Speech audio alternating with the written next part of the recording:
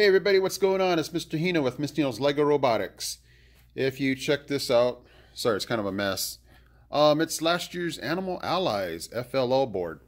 Today's video is going to be about, can we really use this ultrasonic sensor to use in FLL competitions when you need to be accurate with where you would stop on the board. So if you guys remember the shark mission here, where we have to put this shark inside of this rectangle here.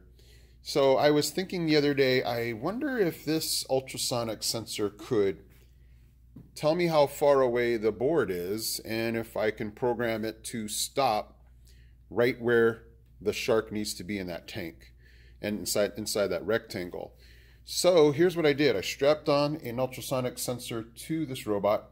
Now here's what I initially thought. I thought, wait a minute, can you push anything with this ultrasonic sensor here? Will this ultrasonic sensor pick up the shark tank? So there was a lot of experimenting involved.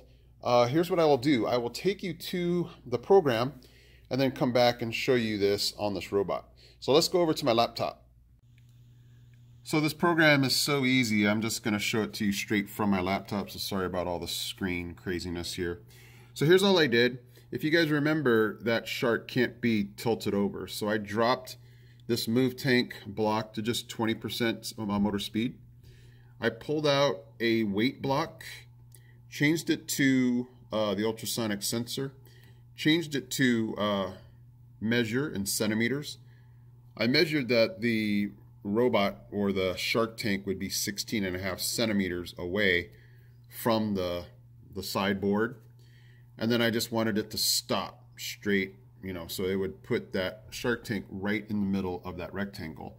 That's all I did. And so what I'm hoping is that, like we said before, the ultrasonic sensor won't sense the shark tank. It will really see the board, and hopefully it'll place it right into that rectangle. So if this works and consistently, this is a viable option that we might look into. So let's go back to the board. Okay, everybody, I'm back here at the table. So let me just go over in what was going through my head.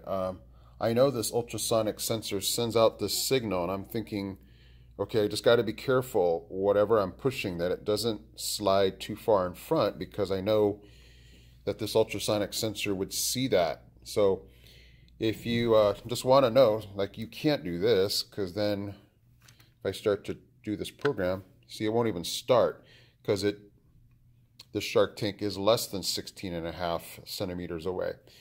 So if I line this up right, and I'll just move this out of its range, still hoping that it gets it inside that rectangle. Okay, so I must have moved it far enough over. And there's the 16.5 centimeters. So what's really cool about that is I'm somehow, if we look at this, it must be looking somehow past it, and it sees the board instead of the shark tank there. So let me just move this out of the way. And that's golden right there from last year. If you guys remember that, 27 points. So I just wanted to show you that this ultrasonic sensor, if you do this right, it can give you more accuracy here. It can sense the board. Now, all boards are different, but it placed that in there pretty good. And I just had that program that I just showed you on my laptop to put it in there.